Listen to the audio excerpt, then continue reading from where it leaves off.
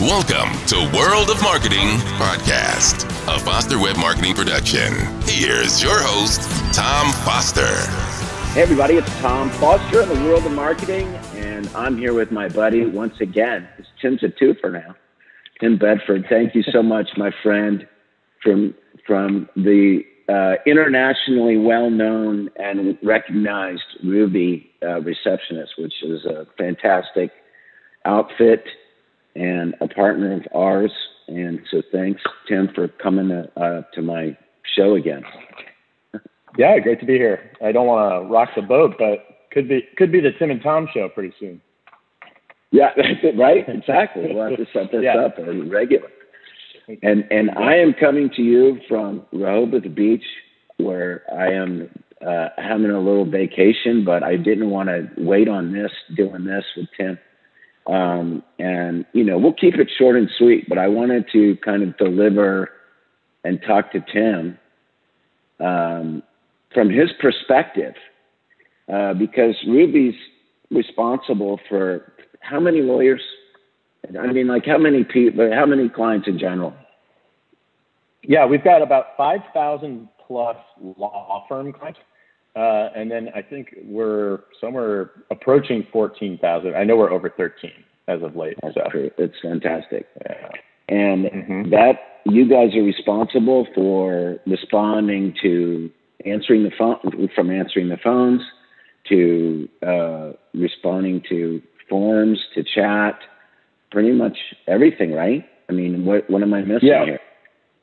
We boil it down to what we call frontline communications. So yes, you hit the nail on the head. Anything over the phones or chat inquiries, anywhere that you should be driving folks to meet you and your business. And you and I had a podcast a few weeks ago where we talked about this, and we talked about the specifics of Ruby and why. So I encourage everybody to go back that didn't listen to it, to go back and listen to it, and get some more perspective if you don't know already about what Ruby can bring to the table. And once again, and I talk about it to many clients about if they're struggling with, if they don't have the right person answering the phone, then most important thing is working with you guys. I mean, it just, because it's just set up. There's no delay. You guys know what you're doing. You've worked with law firms. You have a great reputation. And what I wanted to do is get your perspective today, Tim. I got 4 questions for you. Cool. And this is all about attract, convert, retain. And we're actually backing it up because you're all about the retention or the conversion piece of it. But I wanted to kind of get your perspective on what is a surefire way to make sure that the phone doesn't ring. Like, how do people blow it all the time? I'm sure you've got horror stories. Oh yeah.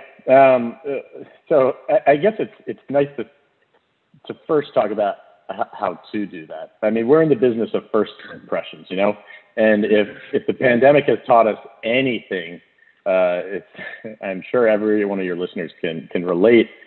People are craving that human interaction. We've been deprived of it for far too long. Things are starting to get back to normal for sure, but at the end of the day, people buy from people. I can't tell you how many people have come to us. Hey, I just had a terrible experience trying to change my flight information with all the delays and whatnot, and I'm put on hold for so long. Or we've seen customers change providers to us. And hold times are long because staffing is an issue. People are getting back to normal, so the predictability of business has been so up and down, and we've even seen it ourselves. But at the end of the day, you got to give a positive first impression. It's that hook. It's that chance for you to engage with a brand. At the end of a lot of folks, when they build a business, they don't realize it's also their brand. And they don't. You're 100% right. Yeah. Yeah. Especially and most law lawyers. firms and attorneys. Yeah. I think there's a stat from Clio's legal trends report. It's that lawyers' reputations is their number one issue. And if you really do care about your reputation and how you're proceeded and your image, I mean, you have to be putting forth that great frontline communication. And that's where Ruby steps in. You know, we're kind of in the realm of, we get grouped in with call center or answering service, but we really are so much more than that. And our differentiator is our people. You know, we train people in what we call the Ruby tone, which is leading with empathy and tone matching. And those little things go a long way. No one's calling a lawyer in a good mood. They're being sued, or they had an injury, or they're preparing, you know, their will. Either way, most callers are not lawyers in a good mood. So we understand that, and with lawyers being the majority of our customer base, you know, there wouldn't be 5,000 lawyers who trust us with their communications if that wasn't the case. So we go above and beyond to make sure that all of our receptionists are trained. We go through that onboarding call to have that kickoff and make sure we sound like an extension of their team rather than just a service you're signing up for. So yes, I think it's easy to, I could talk about horror stories for as long as you want, but it's good to hammer home what it is that people are craving. And you don't even know what you are sometimes until you've heard the bad, that that you have a terrible experience. Like, oh, this could have been so much better. And that's where Ruby steps in for sure. Yeah. And you hit it on the head, and it is about the first impression. And even before somebody, and this is what, even before somebody calls on the phone, they're going to go to the web. I mean, that's what everybody does. Yeah. And they're going to be looking for information information about, and let's just narrow it down to lawyers, because that's certainly who we focus on. And like you said, your biggest client base. And it is true that they don't recognize in many cases that they're building a brand. When they do recognize that they have a brand, then it switches gears. If they continue to generalize, like personal injury lawyer, Rehoboth Beach or whatever, if they continue to generalize, they're just going to be chasing strangers and not the best clients in cases. And I know that, I'm sure that you guys dealt with like those kinds of not so great, perfect clients for lawyers. But let's talk about some of the most important kinds of content that should be on a law firm website that you believe should be on a website, beyond like bio pages, because everybody does a search for the name. And, obviously the home page is generally the most important, and then bio pages. But what else? What other things are important to you, do you think?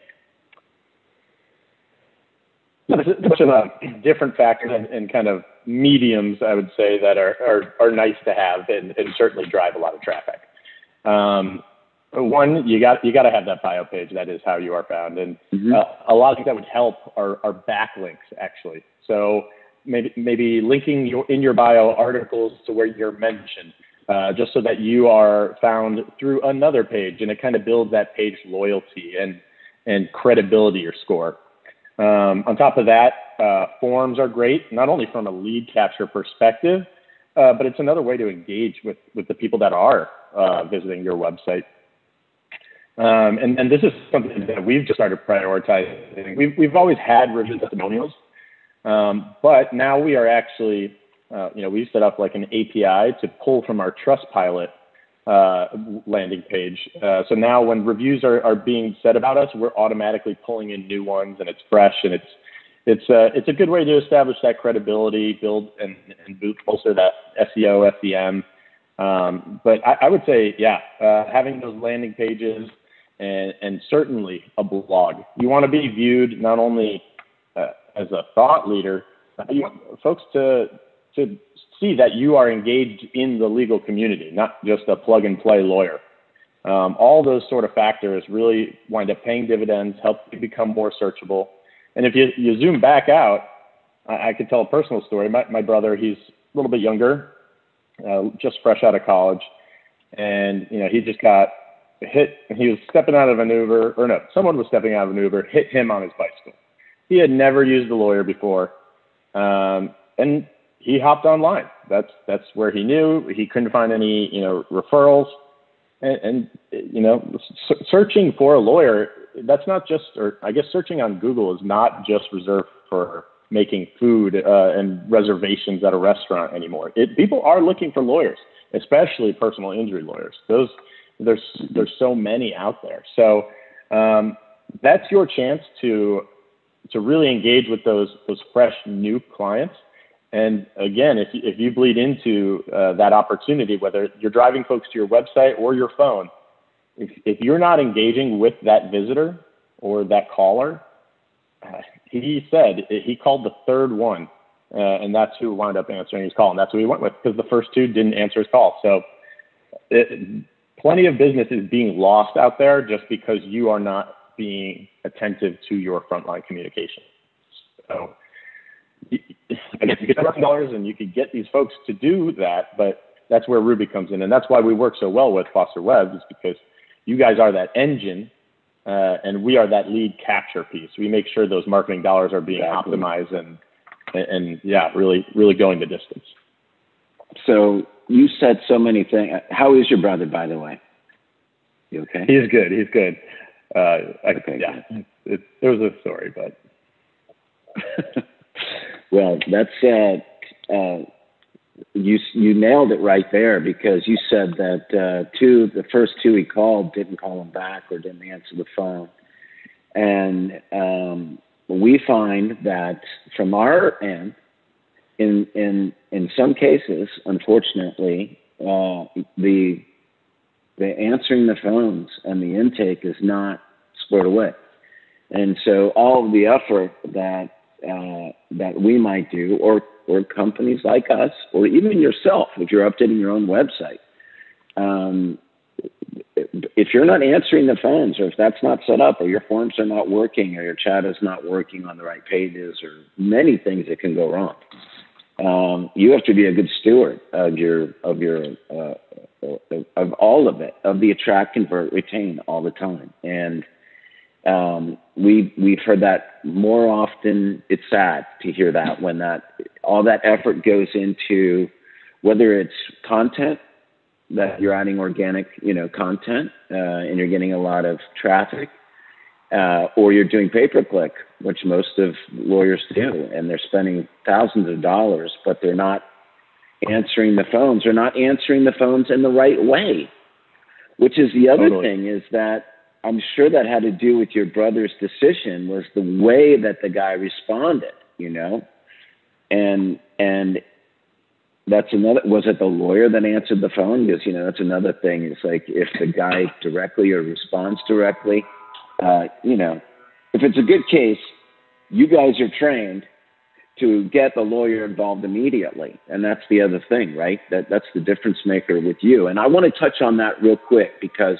this is really important, about all the effort and money and time and resources and you name it, that you put, that lawyers and law firms put into their website marketing, to blow it at the end. And that's why, and we hear it all the time, and that's why I recommend Ruby so much to people that don't have this solved. And when I say don't have this solved, that means that the person either isn't trained correctly to answer the phone, or the phone is not manned properly, and they're not executing the script. They don't have the proper empathy. They're mad at you when you're away, in court. They're not the right fit for the job. I mean, so many things could go wrong there. And it's such a double-edged sword as well, because Google, they're always adjusting that algorithm. But they have a new product called Google Screens. So you search personal injury lawyers, Dallas, Texas. They actually have these little like tabs or cards that show up at the top, and there's a bunch of different ratings that go into that. And one of them is actually whether or not you answer the phone. So that's a factor in whether you are listed higher on Google. So you can spend money to get there, but then if you don't answer it, you get kicked down. So there is that optimization piece that is working for or against you. And it's kind of ironic, but yeah, we've seen plenty of folks who come to us. They're like, I spent in the money. I made a website, and they don't have any help around the office. They're a solopreneur. And when we ask them, they're like, well, are you near the phones 24/7? They're like, no. Well, there you go. You got to have someone who's capable and preferably trained as well to help you man that. So. And people demand immediate response, like that's, oh, yeah. That's why that metric is in the Google screens. And, you said it, they're watching, man. And like those reviews are so important, and like people totally connect the dots, and we expect immediate response. It was, funny. My wife was, looking up something earlier today and on her phone. I mean, she does everything, operates everything that way. And she was like, why can't I, make this appointment online? Like, what do these people live in the dark ages? And it's like, people expect, that's what they expect. That's what she expected, and like, she gets frustrated if she has to call. And that's where things are. And they're going to be going even more if you don't, you can't be like, oh, leave a message and I'll get back to you within 24 hours. They're gone. Totally. And that actually brings up a really good point. It's something that I failed to mention is having a mobile presence as well for your website is massive too. Google Maps and Apple Maps, they make it pretty nice. Like when you are searching for a business, you can directly call, but if you're on your actual website and you don't have that optimized for that mobile view and a nice experience, that too is certainly a factor.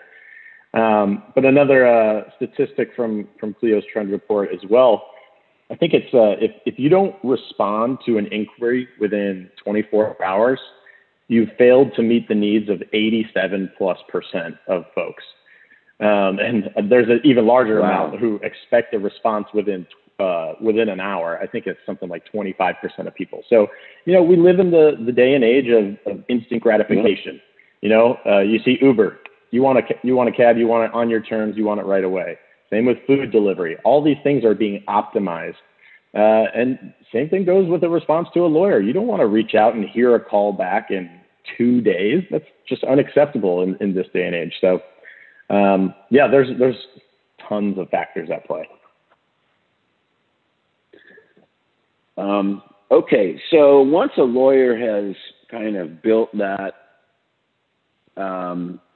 trust out there, and there's a couple other ways besides just that I want to touch on, that you don't want to rely on, I'm obviously a web guy, but you don't want to rely 100% on SEO or SEM for your traffic. You don't want to rely on that to get the phones to ring. I'm not saying that obviously it's not important, because it is very important, but the lawyer business, and any business really, but specifically the lawyer business, is a referral game and a referral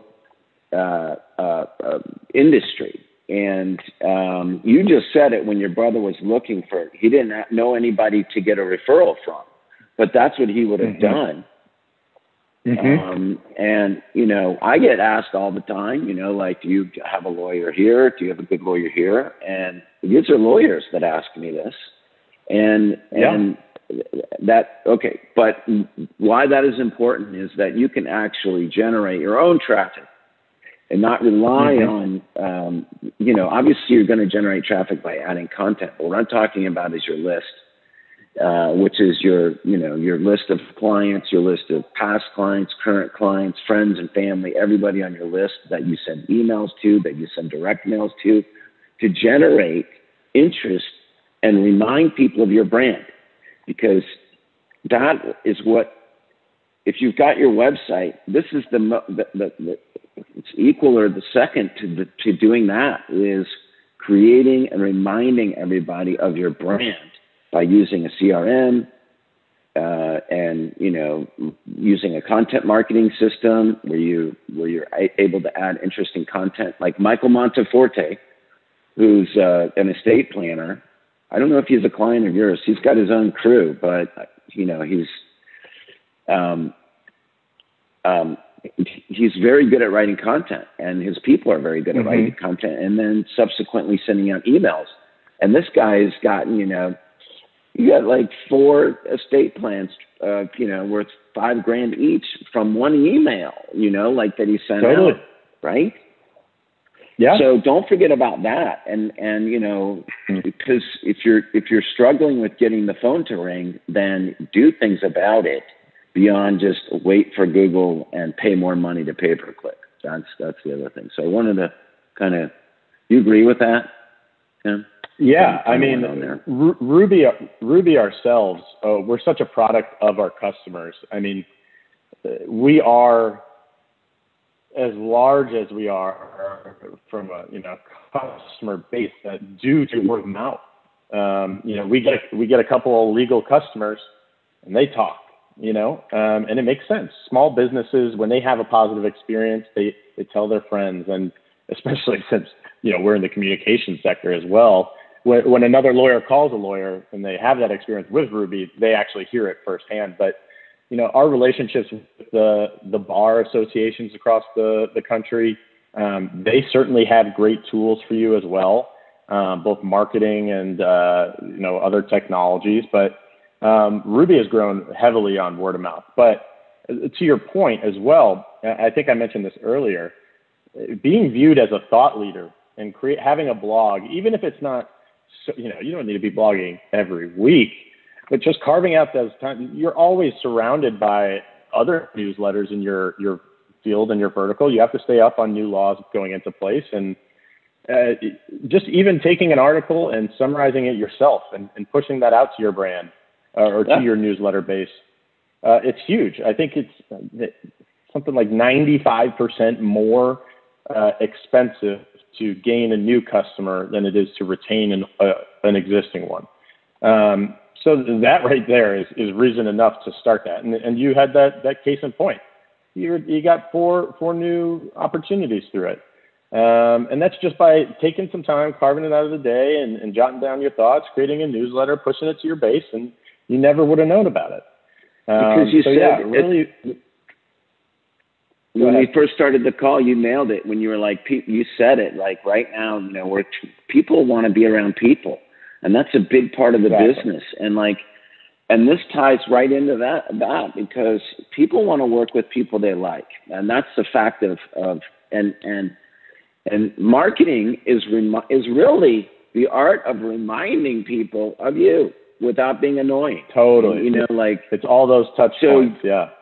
Right. I mean, like you and I talk all the time, and we've got a long relationship, and so it comes natural to me to say, well, Ruby is the one that you should work with. When this problem gets brought up to me, which is frequent, I'm like, you should try Ruby. Have you used Ruby? And anyway, I mean, and that is what every lawyer or every business wants, is to be top of mind.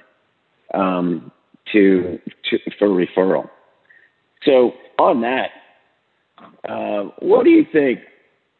Because we've got clients that work together, and we work together. And so, what do you think is the biggest benefit to working with Foster and Ruby? Let me just throw that in there. Why do you think it's a better solution for lawyers? Yeah, well, you've positioned Foster Webb so well, and it kind of touches on all the points that we've made throughout this time we're chatting now. It's very family oriented, people business. You're really hand holding. You do a proper diagnostic up front. You make sure that it's not just spend X, get Y. It's really diving into the issue. And analyzing those pain points and coming up with a nice strategy to really rev that engine. And that is where, we come into place. And then we've talked about this a couple times, and you got to have that beast of a Clio integration as well, which is also a huge factor for you as well. Just having all this ecosystem in place to properly track all those administrative tasks, get that engine running, make sure it's being optimized and captured and ultimately translating into business. It saves countless hours for an attorney to have that really dialed in. And that's something you get with all three organizations. We have the case study, we have the proof points. Yeah, exactly. So, I just talked to Steve Richardson yesterday, who you know well, who is probably one of our renegade what did you say, solopreneur?